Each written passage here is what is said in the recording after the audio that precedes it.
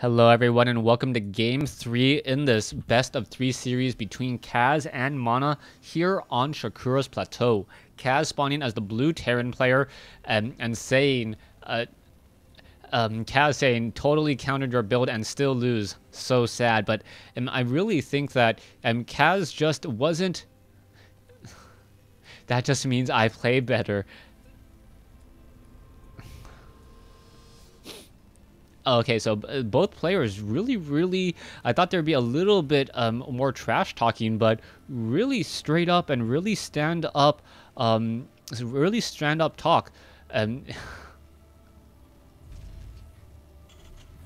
Okay, between these two, Kaz now just starting to both of these players, apparently Kaz just mad at Mana, saying that he just A-clicked with his army, but Mana really just caught his opponent off guard with those Psy Storms and dealing a lot of damage with those Psy Storms, initially softening up the Marauders and the Marines, and then following up with Colossi. That really was the problem there. Also, Mana deciding to come in and attack from a different angle with those Colossi as opposed to always going up against that planetary fortress. That really was the issue.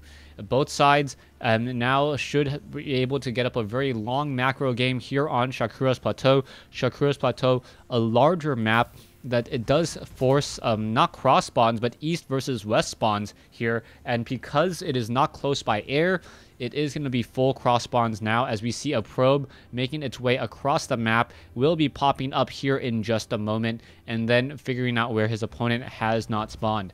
Kaz is opening up with one barracks. It looks like he will be following it up with a fast command center once more and looking to really just out expand his opponent. Back over here, you can see that the Nexus is just training up more and more units. You can see the Cybernetics Core, a very standard build from Mana, as we now see a probe simply coming up the ramp. There is a supply depot already here. It may have a wall off in just a little bit, but the probe is going to get all the information it needs just by determining that there is no gas. Supply depot was raised, now being lowered once again. SCVs coming around to join in on the fight. It looks like the probe will just get taken down, and Mana knew that he pretty much could not escape with that probe. By not escaping with that probe, he just wanted to perhaps do a little bit of harassment, get some damage onto some SCVs, or perhaps force SCVs to come off the mineral line and fight back against that one probe there, but nothing really came of it. We can see that Kaz already expanding at his natural expansion at the 4-minute, or well before the 4-minute mark, as Kaz looking to perhaps build up a bunker or two or maybe even 3, and also setting up an engineering bay, making sure that a Nexus will be delayed. Now, off of this, you can see one Stalker already making its way out. The Nexus is just, the engineering bay just being built. It looks like it will sit there and just be a thorn in Mana's side for quite some time. And the real interesting question is going to be, is Mana going to do a 1-base push, or is he going to try to do some sort of 2-base pressure? Getting up 2-base pressure will mean that he is going to be slightly behind economically speaking, just because this engineering bay is preventing any Nexus. We can see that there are double assimilators off over here, a gateway and a gateway over here, so it looks like we are going to be going into a 4-gate timing with double gas. So a 4-gate timing with double gas, that means a lot of Stalkers could be added, and now that means Marines need to be really need to be trained up. We are finally going into a refinery, but there are no bunkers on this front door, and Kaz, if he's not suspecting, or if he doesn't get a lot of just defense here to add to or for those Marines, he is gonna have a really bad day. Pylon now warping in down over here. It looks like he will be able to get some reinforcements in just a moment, as we are going to have 2 quick rounds of units.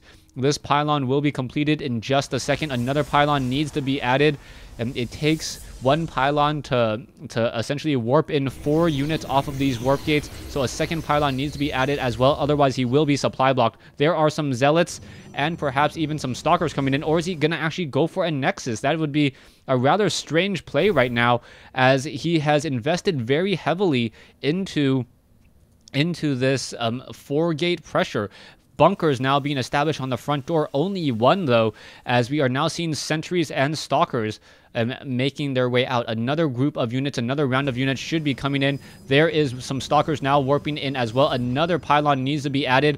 Mana is going to be supply blocked, as well as another pylon should be added over here to get those reinforcements slightly closer. You can see that the pylon only takes 25 seconds to build. Now getting in that second pylon as a stalker is on the front door. We do see double bunkers here, and now adding in a supply depot as well, limiting the surface area on these units. You can see that there is no nexus, so Mana is essentially all-inning with this attack force, knowing that he's going to be behind economically if he doesn't deal the necessary damage.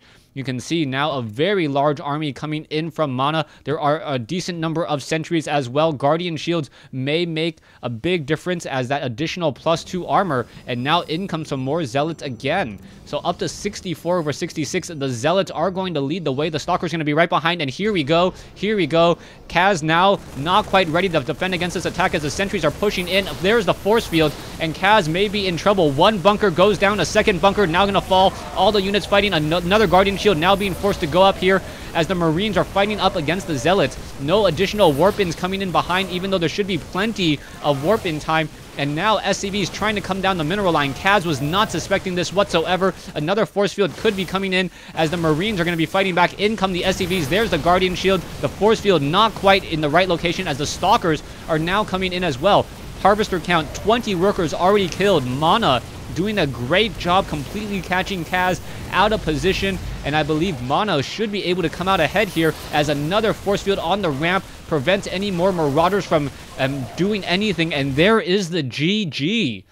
So perhaps Mana a little bit upset at the trash talk in the early portion of the game and just decided to let it all come down to this third and final game here, being very aggressive, not allowing his opponent to establish that natural expansion.